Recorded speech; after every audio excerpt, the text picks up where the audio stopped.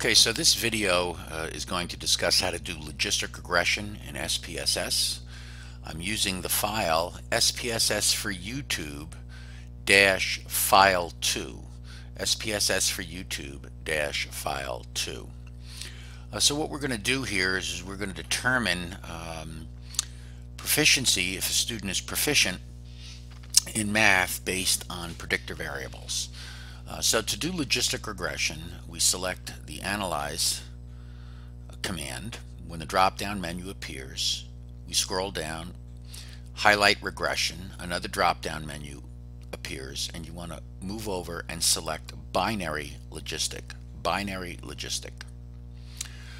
The Logistic Regression dialog box appears.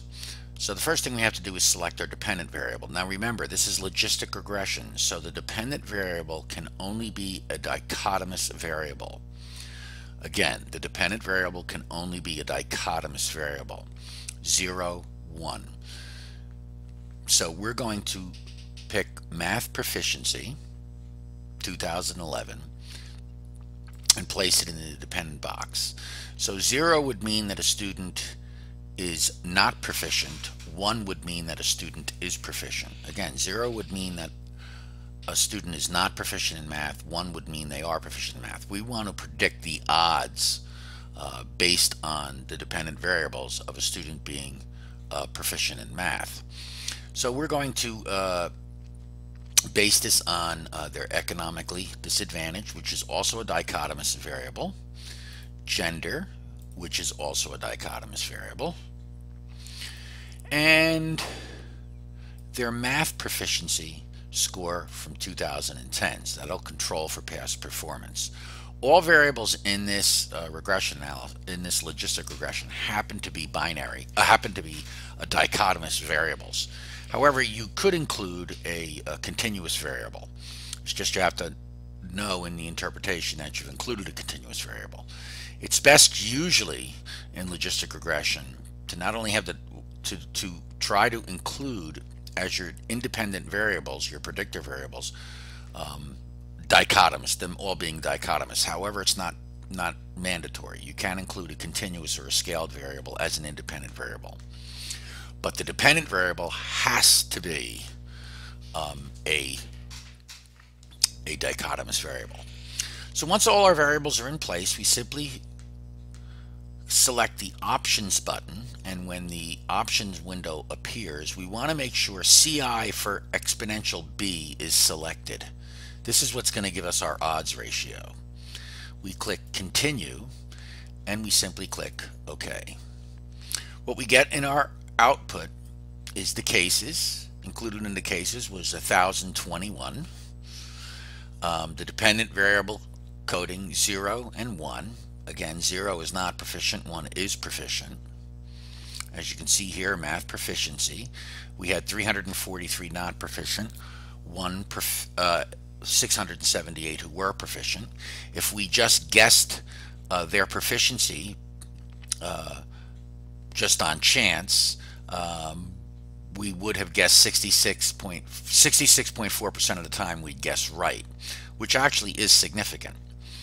The variables in the equation box gives us a sense of, if we add these variables into the regression analysis, will they be significant in prediction? And according to this, economically disadvantaged will be, gender will not, and the math or previous math score will also be significant predictors.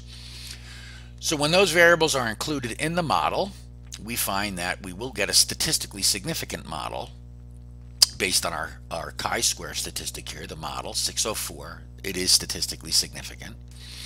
And the model summary tells us that we can explain students' math proficiency by this model, 44.7 to 61.9%. So this model explains 44.7 to 61.9% of students' math proficiency.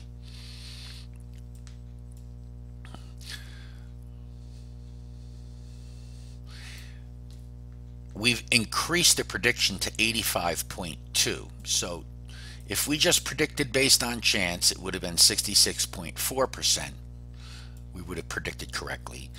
With this model, we now can predict 85.2% correctly. The variables in the equation table, which is kind of similar to the coefficients table in typical regression, the variables in the equation table is the table that's the most important to us. And when we take a look at this, what we see here is that there's really only one significant variable, and that's math 2010. The other two variables are not significant, so we really don't take them into consideration. So the only significant variable in this regression equation is math 2010. So students who score higher in the math 2010 are 1.08 to 1 chances of being considered proficient in the math 2011. So remember, this is the dichotomous variable. So consequently, if you were proficient in math 2010, your odds at being proficient in the 2011 are 1.08 to 1, or your odds are increased by 8.7% in the math 2011.